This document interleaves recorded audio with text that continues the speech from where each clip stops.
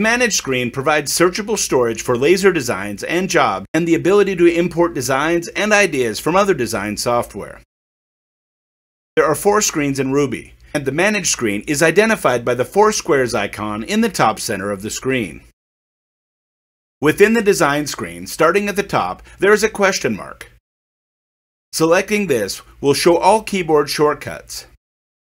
This list will change based on what screen you are in. The small bell icon at the top of the screen will show all notifications or processes completed in Ruby. For example, this list is where the finished processing time of a completed file will be located. The machine icon is the connected laser to Ruby, showing the laser system's serial number, selected lens, and type of laser being operated. The machine's registered name can be selected to change the password or log out of Ruby. The 3 bars on the top left of the screen next to the Trotec logo is the main menu. The Main Designs tab at the top shows the designs that are currently loaded in the Manage screen. Selecting the Import button will allow compatible graphics and designs to be imported into the Manage screen.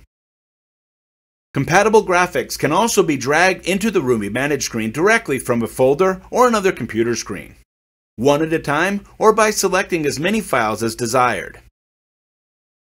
Additionally, a zipped folder of compatible designs can also be dragged into the Ruby software and will automatically extract the files from the zipped folder and deposit each file into the design screen. Single files can be deleted by selecting the small trash can icon next to the file, or by selecting the checkbox next to multiple files and selecting the small trash can at the top right side of the list. Files can also be exported out of Ruby only to be used on other laser machines running Ruby. The design file list is searchable using the search bar at the top of the page. The plus button will take you to the design screen to create a graphic from scratch. The next tab at the top is Jobs.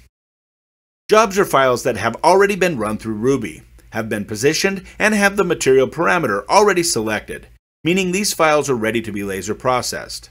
If nothing needs to be changed in a job, such as location or the material type, that job can be dragged directly from this list to the operational laser machine shown on the right side of the Manage screen.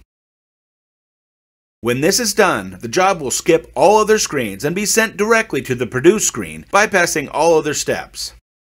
This is very useful for repeated production jobs. The jobs list is also searchable. Jobs can be deleted or exported like the design list.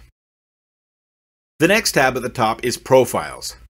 Profiles are the next step towards automation in Ruby. Assign profiles with desired material and layout properties to automatically push files into your laser's queue. You can create profiles for recurring jobs by setting up the desired material parameters, position, scaling, rotation, and use of rotary if needed. Each detail for the laser job is predefined and saved as a profile. When files are imported or dragged into a profile, designs are automatically forwarded to the production queue.